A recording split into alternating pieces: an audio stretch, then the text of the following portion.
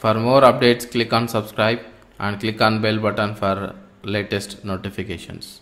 Let's see what is this Nagios architecture and how it checks the services and how it grabs the status in terms. So here I have the Nagios server. Nagios server has Nagios process scheduler, and it has some inbuilt plugins. Example say that check underscore NRPE, check underscore NT, check underscore SNMP, or check underscore NCPA. Those are the plugins you have on the Nagios server. That plugins actually what it will do is that it will execute the remote server plugin. So if you are monitoring the remote Windows server, then you are going to install the Nagios agent on that remote Windows server. Then that also contains some internal plugins to that host, the remote host. Then the Nagios will call those plugins to execute on the remote device, then grab the status, and the results will be sent back to the Nagios. Then the processor, the Nagios scheduler, will process the data, and if there is any status change, example that the service was okay before but now it is critical or now it is warning, then what it will do is that it will notify the contact person, or it will notify the admin, whoever is configured the email address or the SMS. Then it will also store this performance data into the RRD database. So this is a high level Nagios architecture, how it actually checks the status on the remote device, then it will how the data is processed inside of the Nagios. So let's see that there are some terminologies in the Nagios. Whenever we are configuring the Nagios, we talk something in. Let's see some terminologies on the Nagios. Plugins, which are external programs that can consist of either a script or compiled executable. So plugins means which are examples, say that the scripts which you can execute on the server, the remote device to get the some status or the stats. Host is a server or any network device which you want to monitor. So which you can monitor, this is called as a host. Service is any metric. Example say that the CPU, memory usage, or the status of the service. Anything like example web server. So that is in a service status. Users who has access to the Nagios web interface. Contacts, individual administrator or end user who has the email address or the phone number to notify if there is any problem identified by the monitoring system. Contact groups, grouping the contacts together. The example say that you have a multiple contacts in your team, then you can just combine them together as a contact group. Acknowledgement temporarily suppresses the alert notification. So example say that if you get some alert saying that the service is down, then immediately if you say that acknowledge, what it will do is that it will again send the notifications to the other administrators saying that this notification or this alert is acknowledged by the so and so user, so that which means the user is already, the administrator is already working on that alert, so other administrators won't waste time again working on the same alert. Downtime is a planned activity. Example say that there is an upgrading of the software or the host hardware replacement or the any hardware upgrades or the replacement of the hardware, so that is called as a planned downtime. Latency, difference between schedule to run and when it does actually run. So difference between the schedule to run and when it does actually run. So example say that it scheduled to run at 5 p.m.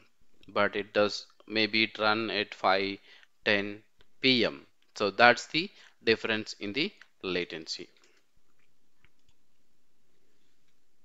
State, so there is a states are in the largest checks while it is checking, so there is the states called soft and the add to avoid the false positive alert. So this is very important how it converts the soft state to hard state, and how it is trigger the alert. So we are going to learn in upcoming video session. It's not a problem, but as of now state you can understand that.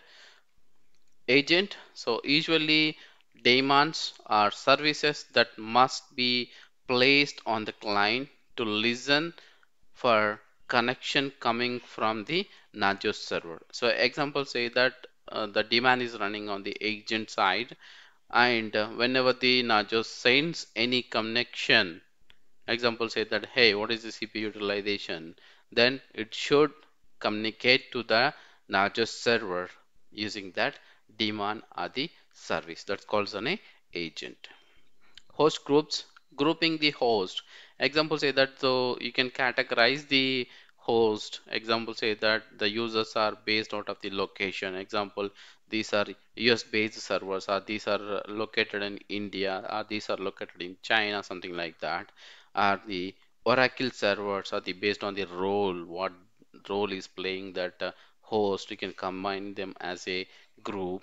Or if it is based out of the operating system based or any platform, so whatever the you can see that maybe a client based group, or a maybe a different groups you can based out of, so you can just make them as a group so that you can easily understand, okay, this is a Oracle server, or this is a Windows server, or this is a located in US, something like that. Service groups, so you can also group the multiple services together, or maybe a similar groups together, so you can understand where web services is hosted and which host. So example say that what are the hosts running the web services, so you can just simply group all of the web services together. You can simply see in a single screen, say that okay, is there any status issues, or is there any status down, or anything is happening on the service group.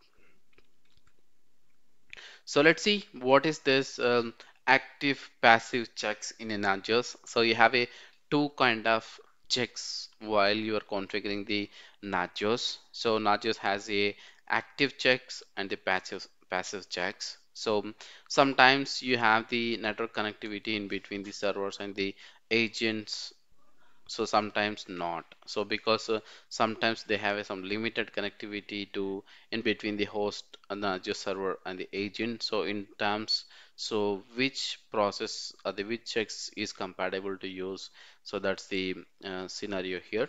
Let's see Nagios server, and it has a some check logic or the check command, and it sends the execute plugins on the remote device or the remote agent. Say that similar like it execute the CPU utilization plugin on the agent, so that's called as an active check. So the Nagios server initiate the command and it gets the output from the agent. And in terms of the passive checks, what happens is that the external applications, example say that I configured the cron tab to execute some status on the remote device, then what happens, it executes every certain time and they store the output into the external command file. Then the external command logic go and grab that check logic. So basically the agent will send the data to the Nagios server in a passive mode. So what is the difference exactly between the active checks and the passive checks? So active checks are initiated by the Nagios server, and the passive checks is initiated by the external applications. And the in terms of the active checks, the results submitted to the scheduler directly for processing, and results are in passive checks, results are stored in external command file, and later it will be submitted to the Nagios server for the further processing. So that's the basic difference between the active and Follow us on social networking site. Facebook page is at Linux ARKIT. It's www.facebook.com/Linux ARKIT. You can see this URL and you can just go ahead and click on this like button so that you can follow us on Facebook page updates. Next one, the social networking site is Instagram. Instagram ID is arkit.co.in. You can follow us on Instagram as well for the latest notifications. Twitter.com/ARKARavikumar48. So this is the Twitter account. You can follow us for the latest tweets and updates. For latest articles, if you want to see any new articles which is published on my blog and website, you can go here, which is the blog is https://server-computer.com. Website is https://arkitco.in. And email address, if you have any queries and questions, you can contact me via email, like which is aravikumar48@gmail.com. Official address is aravi@server-computer.com. So last but not least, please subscribe to the YouTube channel, which is Tech ARKIT YouTube channel.